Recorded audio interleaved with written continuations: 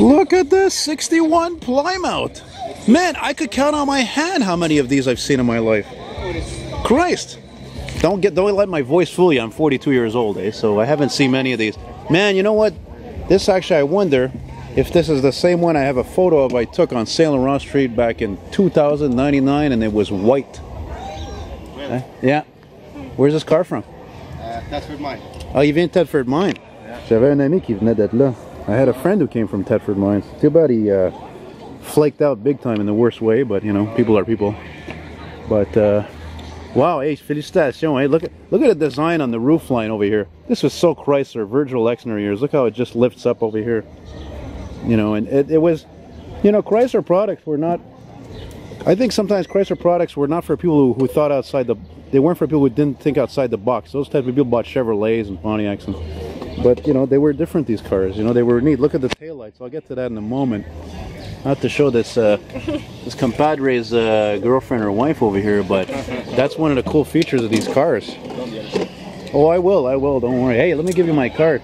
I go by the name of Retro Old School on the internet. Yeah. Oui, je filme. Ah oui, je suis un fanatique de véhicules, de trains, de chars, de camionnage, de véhicules d'urgence en répondant. You don't take chances. Hey, look, you don't even have the window rolled down. Man, no, it's an original interior. My God, il y a quoi ce char-là comme 39 000 mille? 50 000. 50,000 miles, and it shows. It's a push button? Nope. Really? Look at that dash, guys. This is one of the weirdest dashes ever made. It's like two giant eyes staring at you while you're driving. Qu'est-ce que tu regardes, esti? I'm not a very conventional person, so you know. Je suis pas un gars qui est tout comme qui dit rien durant les vidéos, qui fait pas de commentaires négatifs ou. Yeah, it's fun. It's real. Hey, what's your name, by the way? Emilio. Emilio? Yeah. Elton, like Elton John. Jen. Hi, Jen. Nice to meet you, Elton. And you know, one of the things I also love, the simplest things I love about these 61 full-size Plymouths, this being a Belvedere, of course, the top of the line was the Fury, was the hubcaps. Just gorgeous. You know, you got your period correct size.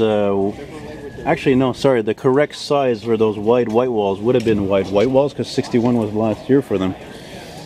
You think I talk too much? Don't subscribe if I talk too much. Just some people are like that. They don't want to hear nobody talking. They don't want to hear anything. You know. And then you got that mean ass front end right there. It means business. And whenever I see a front end like that, which happens every few years, it reminds me of one of my favorite movies called Serpico. You ever seen the movie Serpico? He knows it well. When the New York City police car 61 Plymouth cruises up, real quick, guy stomps on the brakes. Al Pacino, that is. And just, you know, comes after some guys there who were attempting to rape a woman.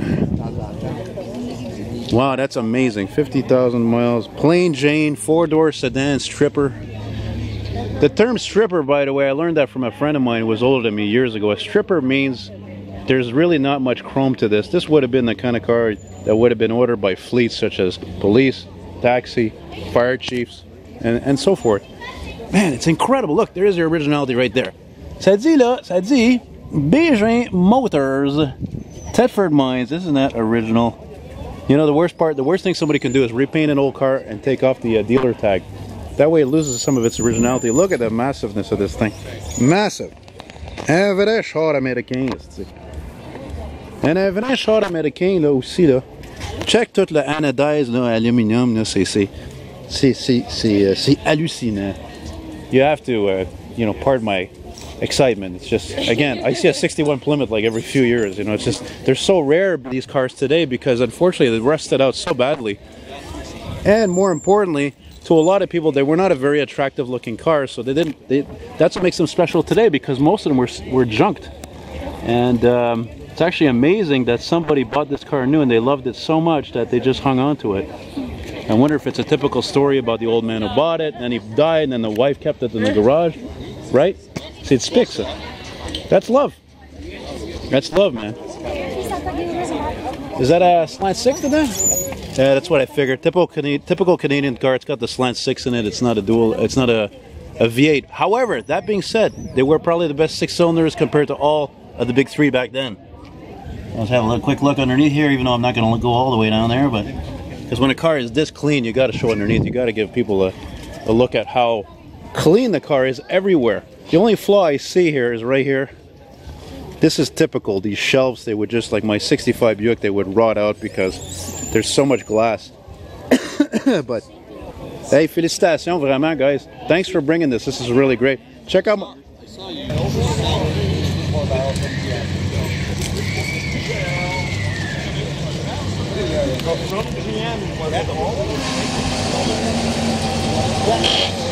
Whoa.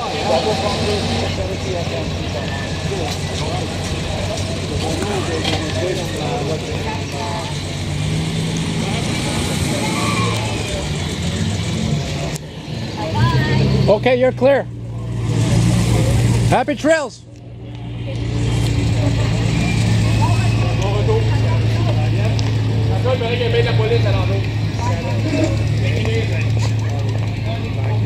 What a boat. I love it. It's so weird too. You know, a car that's that wide and has these two little tail lights. It's so funny. Get that 225 like slant 6 going there.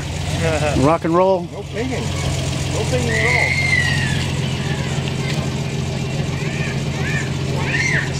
Yeah, man. Good to meet you again, eh? I wanted to go see if my friend with his Newport is still down the road there.